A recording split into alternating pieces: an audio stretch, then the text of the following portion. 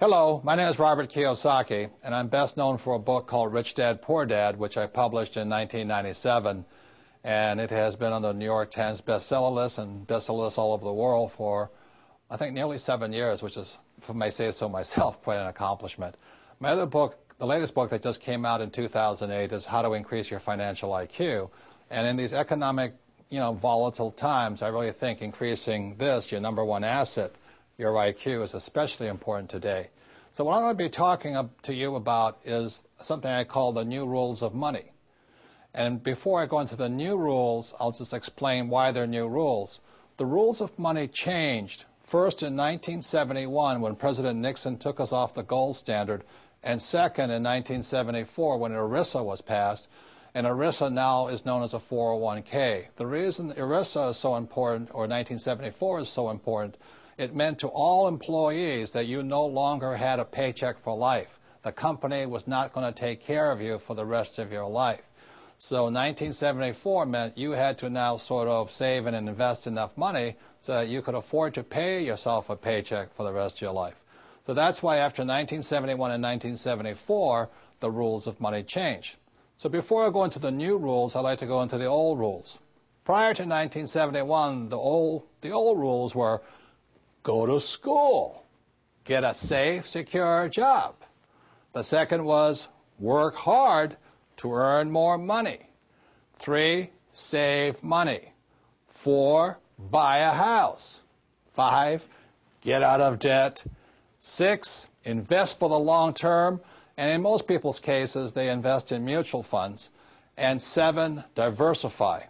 So those are the old rules, and when I talk to even young people today, people under 20 years old, they still say the same thing. I'm going to school to get a safe, secure job. I'm going to work hard to make a lot of money. I'm going to save money. I'm going to buy a house. I'm going to get out of debt. I'm going to invest for the long term in mutual funds, and I'm going to diversify.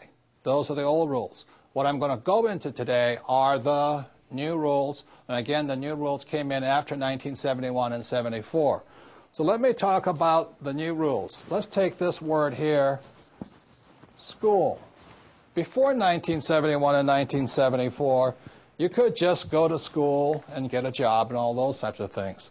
But today, after 1971 and 74, people need to know you need more education than the school systems provide. For example, one type of education our schools provide for is a thing called academic.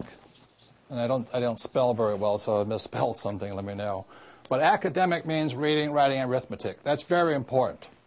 Rule number 2 you have to learn in school is professional. So, after I graduate from high school or college or whatever it is, do I go on to law school or to go to trade school, become a plumber, or to learn to be a webmaster, whatever it is? So it's academic and professional education. This is also very important. Our schools do a pretty good job of that.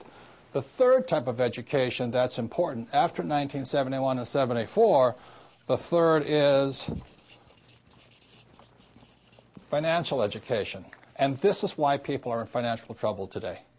Because our school systems have very little, if any, financial education. And the only kind of financial education many school teachers are teaching kids is stuff they know, which is get a safe, secure job, work hard, save money, get out of debt, invest in a house, and invest in mutual funds. That is inadequate financial education today. And the Rich Dad Company is an educational company that provides financial education appropriate to these times. So that's the first set of new rules. The new rule is after 1971 and 74, we all need more financial education and invest in our greatest asset, our minds, or increasing our financial IQ.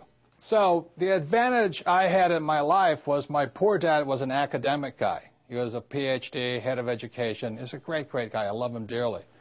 But as you know, since we don't teach much about financial education, people are in financial trouble today. And that's where my rich dad kicked in. My rich dad thought this was very important, and my poor dad thought this was very important. So that's the difference between rich dad and poor dad.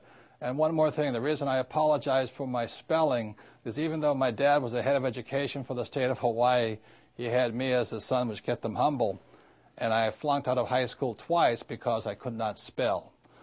So I'm not very good at academically. In fact, I'm not good to all of this stuff, but it's the combination of these three types of education that are essential today in this new economy, this new set of rules in the world.